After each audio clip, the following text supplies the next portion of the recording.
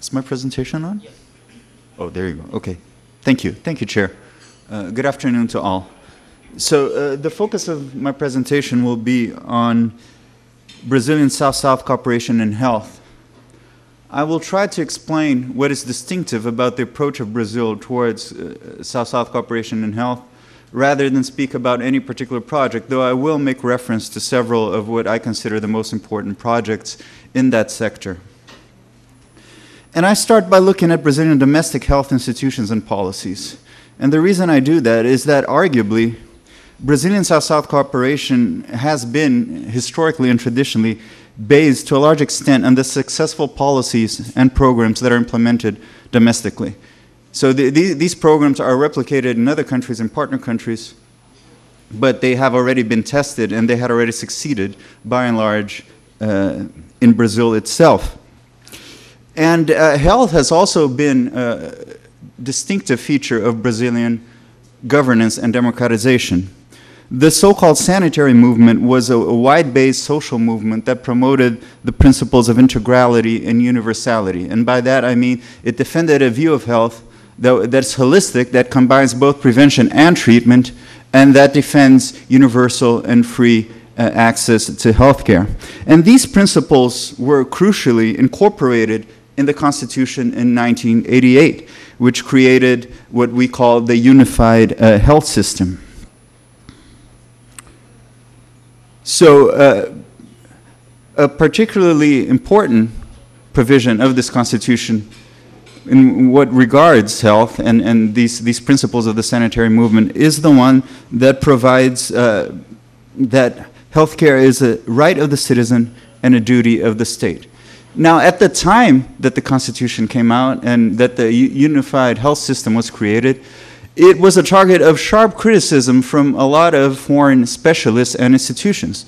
The World Bank, most notably, wrote that this was not the way to go in what concerns the creation of health systems in the developing world. The bank predicted an explosion of demand for healthcare services, which, if provided free of cost, would eventually become unsustainable.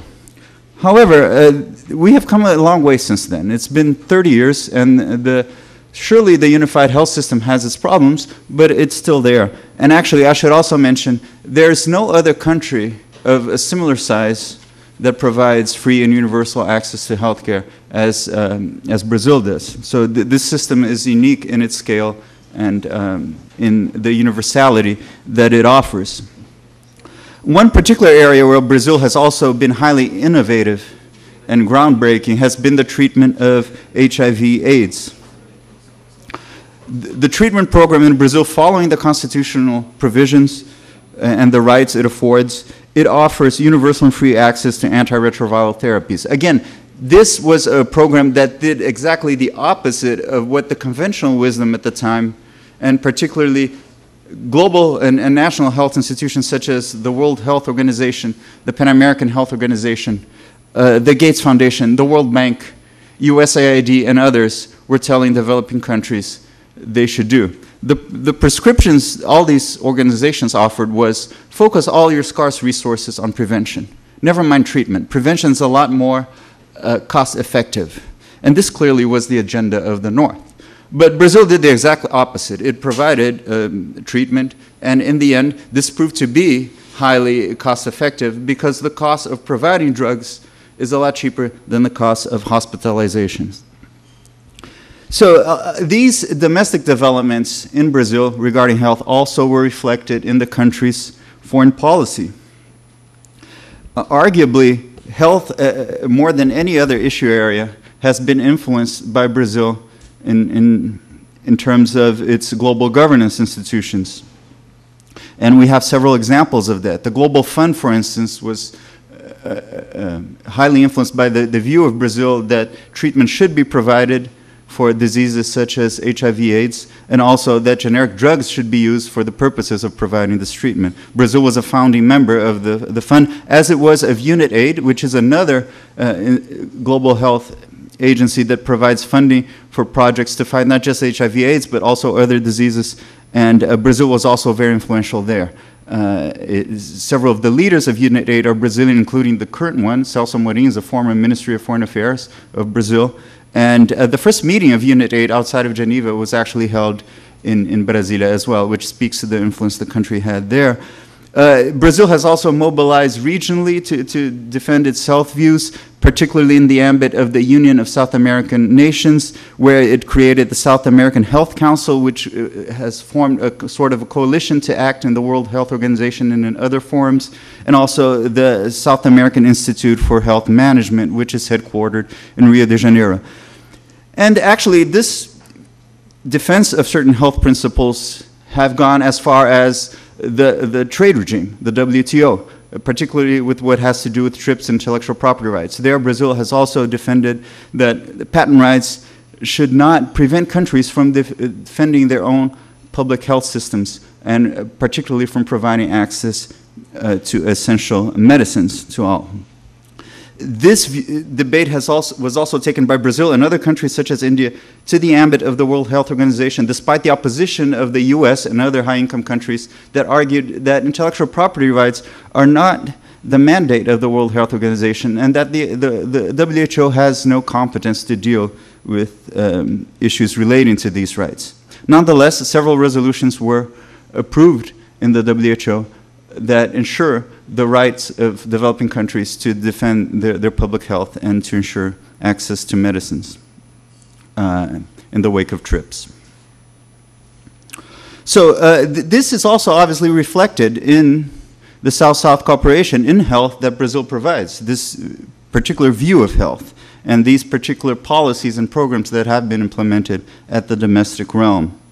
So South-South cooperation in health has been a part of what has come to be known in the country as a health diplomacy, and has also constituted arguably a very important foreign policy tool. And the emphasis here in South-South cooperation in health from Brazil has been on the so-called social determinants of health. And once more, this is a very different view from the view of the high-income countries, and particularly the US. These countries focus primarily, when they're concerned about global health, on disease control, right? And solving particular health issues, and not the social determinants of health themselves, as Brazil has. Health has also been innovative as a sector of South-South cooperation in Brazil, because it actually was the area where the term structuring cooperation was coined originally, and later was also applied to other sectors, but the area where it emerged first was health. This is a concept that was coined by Fiocruz, which is a major lab and research center of the Ministry of Health in Brazil. In 2009, it emerged as a critique of the dominant model of international health cooperation as being too passive in what regards the roles of recipient countries, and as promoting a vertical transfer of know-how, of best practices, and of resources from the north to the south. So this critique in particular looked at how there used to be a lack of involvement, ownership, and influence of recipient countries in the process of international development cooperation in health. And obviously, this cooperation almost always reflected the views, the agendas, and the priorities of donors, such as the one I mentioned before, focusing on prevention rather than treatment, which is clearly a view and an agenda from the north. Many African countries, for instance, at the time had about 1/5 of its population, of its economically active population, infected with HIV/AIDS. And for those countries, saying that they should just focus on prevention and let this huge portion of their population die is obviously highly problematic. But this is just an example. There's several others. According to the critique, too, the traditional model of international cooperation in health tended to neglect the deeper causes of health problems. And to tackle these causes, it would be necessary to look at the social determinants of health, as well as to take a holistic approach towards the shortcomings of national health systems.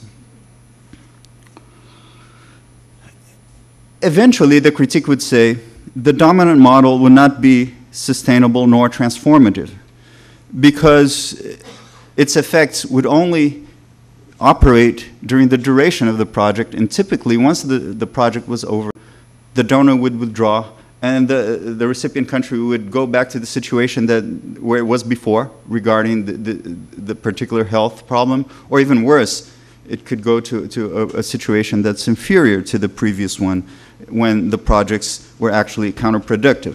So based on this critique, the concept of structuring cooperation is one that defends a more holistic, long-term, and transformative development projects. And these projects should be fundamentally based on the capacitation of partner human resources as well as their institutions. So the focus here is very much on the capacitation and a long-term view. I quote here one of the main individuals that participated in elaborating this new concept and in putting it into practice, Paulo Bus. According to him, structuring cooperation in health is targeted towards full institutional development of partners' health systems based on rights, universality, comprehensiveness, quality, and equity. In order to do so, it seeks to build a capacity and generate local knowledge as well as promote a dialogue between actors so as to lead to processes in the health sector and build a policy and technical agenda that is appropriate to sectorial development. Thank you. According to another author, Almeida, there are 5 strategic guidelines for structuring cooperation in health. The priority of horizontal cooperation. So the approach here would be not as the traditional model had it, to focus on specific diseases or health problems, but rather at the integral development of health systems. Focus on capacitation and building capacities, not just individual, but collective and institutional. Regional coordination of initiatives, as I have also mentioned, the involvement of health ministers as key actors in key structuring institutions, but also a close relationship between the ministries of health and the ministries of foreign affairs in the provision of South-South cooperation. So I give a few examples of structuring projects in Brazilian South-South cooperation in health. Lots of them have to do with the very structure, framework, and governance of the unified health system, because other countries have supposedly a lot to learn from Brazilian experience in that regard. But I have also spoken about HIV/AIDS control and how that was groundbreaking in Brazil. And we have projects there as well, most notably the building of an antiretroviral factory in Maputo, Mozambique. There's also others related to vaccination, family health strategy, which is a system that monitors family in poor communities and ensures that their health is in good shape. People's Pharmacy Program is one that provides affordable medicines, again, to poor populations.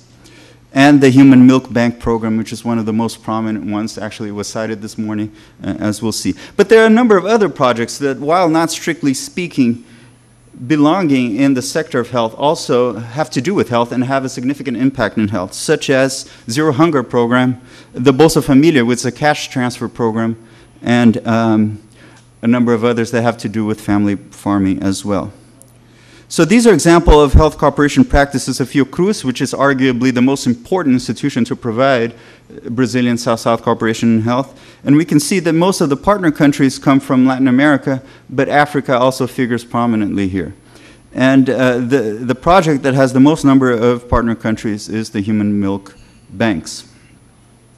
If we look here at examples of other Brazilian health cooperation practices, we get a sense of the scope of these practices, right? They go from regulation of private health insurance to mental health issues to bone marrow transplants and the like. There are a number of different agencies of the government that are involved that are shown here in the 3rd column. And this first slide focuses on Latin America, but again, the most number of partner countries are in Latin America. And as the following slide shows, Africa also figures prominently. There's a few projects with Asia and the Pacific that have to do also with health insurance. Let me talk briefly about the challenges of Brazilian structuring cooperation in health. As you know, when we talk about development, there's always a downside involved as well, and we shouldn't neglect that. Now, the first one has to do with the fact that a lot of these policies and institutions that worked very well in the health sector in Brazil did so because in this country there was a significant mobilization and organization of civil society to provide political support for these policies and these institutions. Now, it might be very difficult to replicate this elsewhere. For instance, in African countries, when a lot of the affected groups by different health problems such as HIV/AIDS are disenfranchised, and where there is no similar political support from civil society and other groups domestically. A second challenge has to do with the fact that structuring health projects, because of their scope, their ambition, and the fact that they're long-term projects, they require very deep knowledge of the realities of partner countries. And oftentimes, Brazil does not have that knowledge. Particularly when we're speaking about projects that have a lot of partner countries, it is difficult to get an adequate appreciation of the realities of each country involved, and that might be a problem. A third challenge has to do with evaluation concerns. Because they're long-term, structuring projects in health oftentimes do not follow the same time frame as evaluation in other projects do, right? And because they also very much focused on capacitation, that also provides more challenges for evaluation. Clearly,